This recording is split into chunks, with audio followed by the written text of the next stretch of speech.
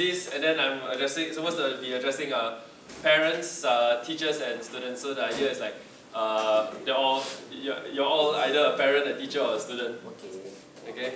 Are you gonna give me a countdown, or you've already started? Have you already started? Okay. Alright. Welcome everyone, teachers, parents, and students.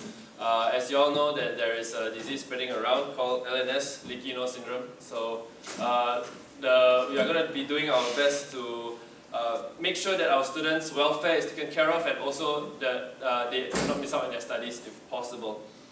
So what I'm going to talk about today is what is the disease exactly, as in what we know about the disease, what we are going to do to contain it, and lastly what we're going to do if containment fails. Right? So 3 points. So the first thing we're going to talk about is what is LNS. Now LNS, as much as we know, only causes sinus congestion. So the disease is airborne, so it spreads by close proximity and exposed orifices. By orifices, we're referring to nose, mouth, eyes, and ears. So and for those people with strong immune system, all that they're going to suffer from is a runny nose. For those who have weaker immune systems, they're going to suffer from things like headaches and breathing problems. So this will cause discomfort, as well as it will affect their ability to learn and their well-being.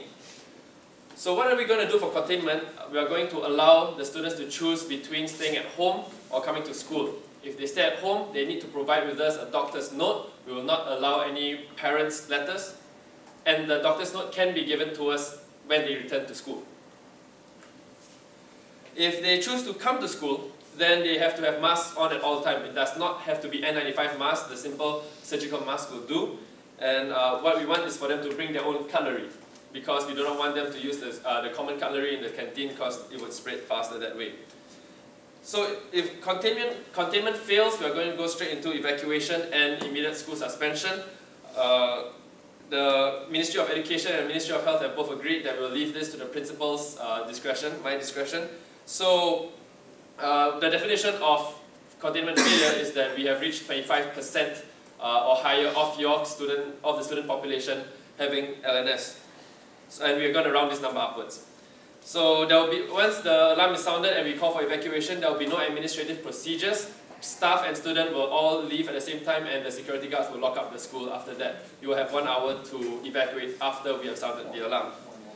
Thereafter, at 3 p.m. every day, we will let you know when, whether or not there will be school the next day. The reason that we pick the time 3 p.m. is enough time for us to assess the situation, and enough time for you to get yourselves ready for the school day the next day. Please, when we notify that there is school the next day, please respond online. Otherwise, our teachers will have to call each and every one of you to make sure that you know that there is school the next day. So that's all I have for you for this briefing. Again, we talked about what is LNS, how we are going to contain it, and what we're going to do in event of containment failure. So thank you all for coming for this briefing, and have a good day.